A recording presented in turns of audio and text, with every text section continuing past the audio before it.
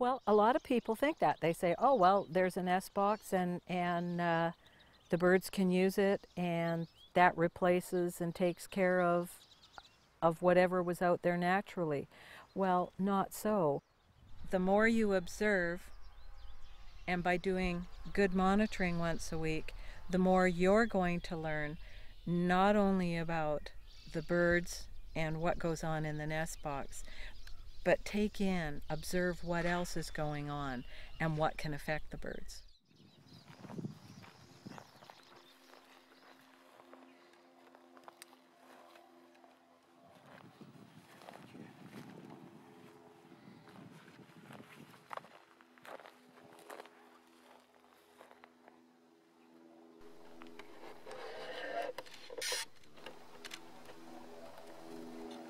Nestlings out on the ground. It seemed like it just fell recently. Oh yeah, the babies are still alive. Two in there. There's three.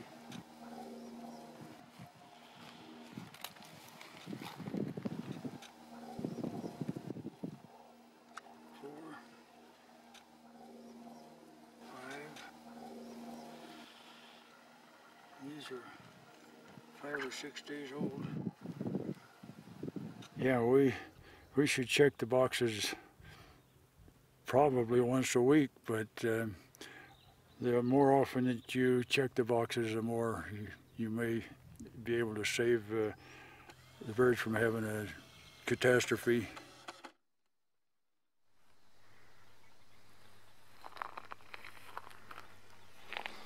Did the bluebirds take off? The male's up there, but I wonder, do you mind if we just back up here a little ways and sure. observe a little Sure. bit?